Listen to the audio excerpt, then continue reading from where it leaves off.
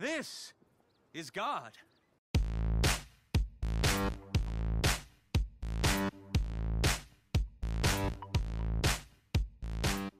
Howdy, viewers. Brad, proprietor Barstool Entertainment, doing another Red Dead Redemption 2 video. If this is your first time, hey, subscribe. I post a lot of good videos. If you are returning, thank you for returning. If you've subscribed, thank you for subscribing. Now, this is the video I put together. It's a stranger mission that only John can do because you won't encounter this man as Arthur. You have to have the south and west opened up. Now, this man you meet is Evelyn Miller, one of Dutch's personal idols. And he wrote about America, freedom, passion, all this other stuff that Dutch felt was part of his philosophy. John meets him and realizes this is a guy who has felt that everything he wrote about was lies and is now trying to live his life the way he had written, and the passion and everything he wrote about. And it's called American Inferno Burnt Out. So let's get on with this mission. I put everything together. It's 5 parts, and so somewhat long video.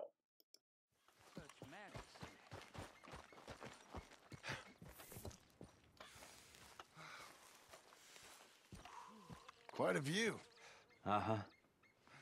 You know, this landscape, these views, this America, it holds us tight. And once we've seen it, we'll never know ignorance again. Maybe. It is that beauty, which really is the eternal beauty that is truth. This is God. Not the proof, but the thing. Not his work, but him. Wonderment is our morphine, I suppose. All us Americans dream of places. They are our God. Our dreams. Us, perhaps. I suppose. Forgive my crude naivete, but are you a cowboy, sir? Not really. Kind of. I am that most worthless of all creatures. A writer. A second guesser of our Creator. A dreamer of others' dreams. Okay. Evelyn Miller. Evelyn Miller? A man I knew. He was a great lover of your books. Thank you. But you're not? Most went a little over my head, I'm afraid, but some of the bits he read stuck with me. I'm a terrible fraud, sir. Your friend was deceived. I am God's blithe plaything. And what a feeble game he has begun in me. My mentor never saw things quite like that. You know, I used to write in a study and teach at a university. I taught some Connecticut fops how best to appreciate their topiary. I was a gilded ape. I loathe the man I was. The man I am. Guess we all live with certain ways of coping with what we've done in this life. I enjoyed our conversation. There's a truth in you, sir, a rare truth. Treasure it. I'm living in a cabin over near Tanner's Reach. Come by sometime. Maybe we might talk some more. Maybe I shall. Good day. You can kind of tell it pains John to confess that Dutch was a mentor because he saw the ultimate outcome. Now, when you take John back to Evelyn's cabin, some things begin to happen.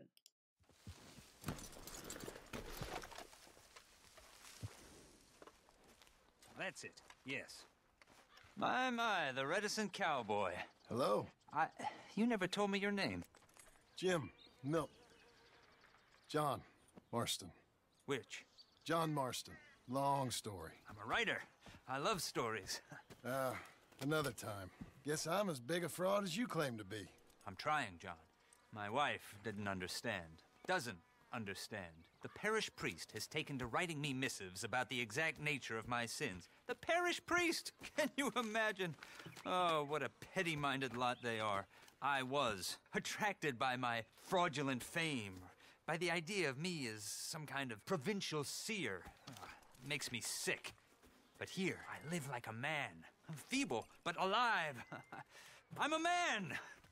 For the first time in my life, I'm a man. Okay. Or, I'm still a coward, but a real man would happily die rather than live as I do. I don't know about that. We're all scared of something. Something within us. But me, I'm nothing but fear. Fear and doubt and lies. Just a glimpse of how other men have coped and lived and survived and flourished. There are days when I sit here and weep about all the things that I've lost. We've lost. We true Americans, we peasants. We are killing this place, John Marston. Killing what? This great beauty, this truth. What are you talking about? Come. Let me show you. Where are we headed? Prepare to be shocked.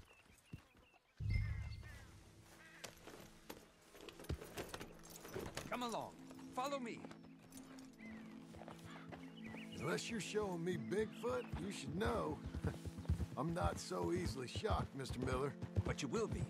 Wait until you see the waste, the boundless appetites of these men. I know you will be horribly shocked because I see that frontier spirit in you. The self-reliance, the harmony with nature that us modern men have so lamentably lost. I hate to spoil your impression of me, but I've been known to eat from a can just as often as from my gun. You are not perfect. No, sir. Oh, no. Up there. The poor creature is caught in a bear trap. John, can you do something? Let me see. The cruelty of it. If you could pry it open, it may recover.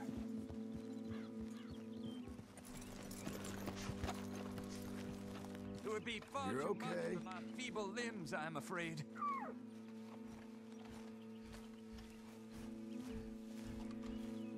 Let me try and get you out of this. Those contraptions, they are unforgiving and indiscriminate. You did it! It's free! A second chance at life. Maybe. Long as that wound don't go bad.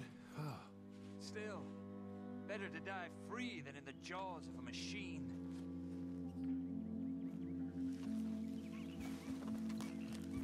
Come on, lady. Now, come on.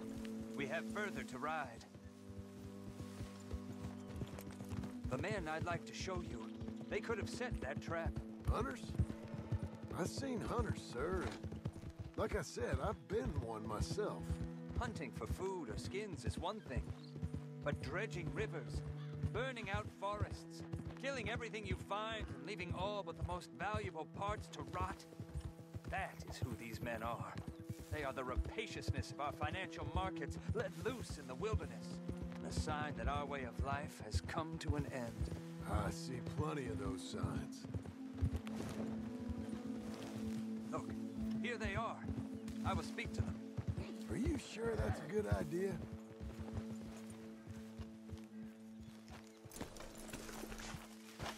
You men are heathens!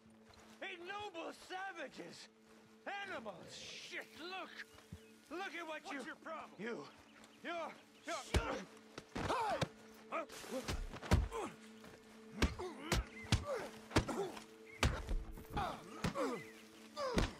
Oh, my head! Hey! Don't shoot me, all right? You crazy?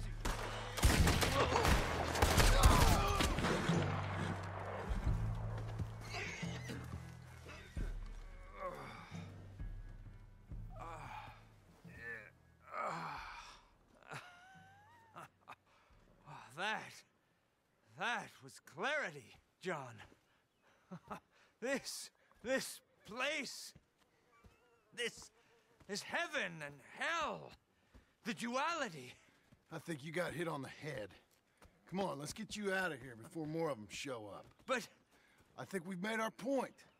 Now, come on, let's go. Evelyn is not quite cut out for the cowboy life. When you return to his cabin, things start to get a little weird.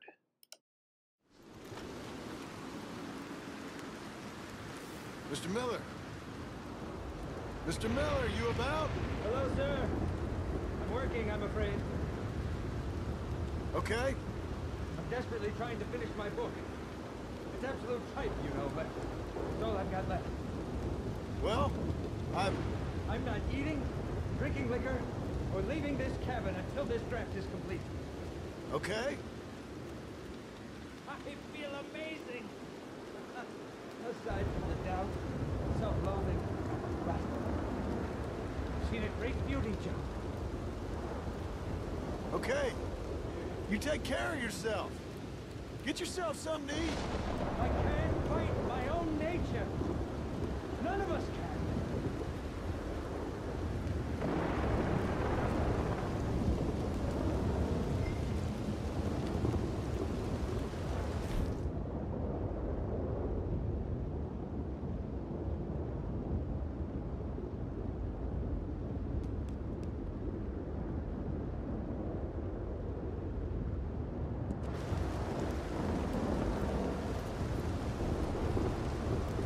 I brought you some food, Mr. Miller. Almost. Just let me complete this thought, eh? There's a good man. During gameplay, it will remind you that you have to return to Evelyn's cabin with more food. And, well, yeah. The next mission is you bring him more food. Almost.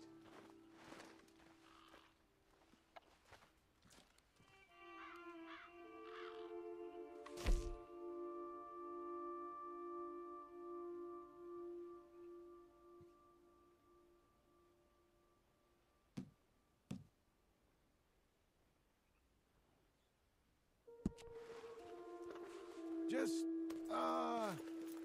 leaving some more food for you, Mr. Miller.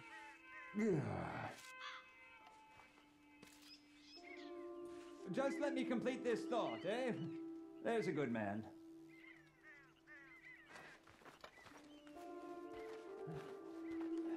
Another rewrite. That's all it'll take. It's there. It's just not quite right. And that is that. Do you know that Evelyn is basically obsessed with writing the perfect manuscript? And yeah, I hate to foreshadow things, but it doesn't work out well.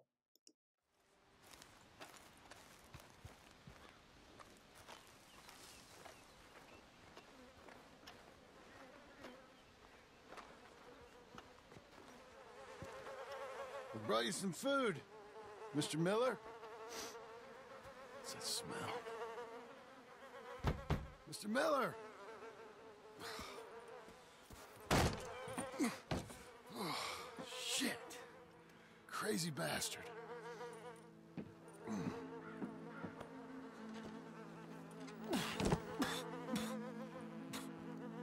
When I'm done, just burn me. I want to soar in the air with the eagles, not rot in the ground with the worms. Evelyn Miller.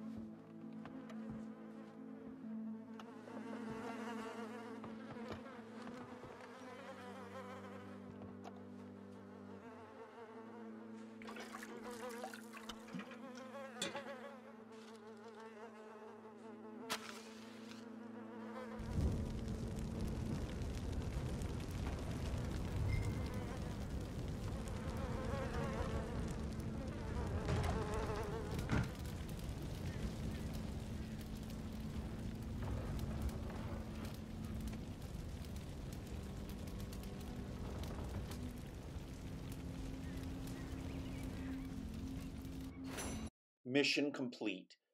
And you can kind of stick around, throw some fire bombs and other things onto the cabinet. Really doesn't matter. This is over. As you can see, Evelyn Miller was an idol of Dutch's. He wrote about the American West and all the other stuff that Dutch believed in, but he himself never really lived. And he tried to live it, and his obsession drove him to his ultimate demise. If you like this video, hit the thumbs up button. Feel free to leave a comment. If you like this type of video, hit the subscribe button and bell icon. I post 4 videos a week involving video games, plus some specials and some shorts, and you don't want to miss out. As always, thanks for watching, thanks for subscribing, and thanks for stopping by.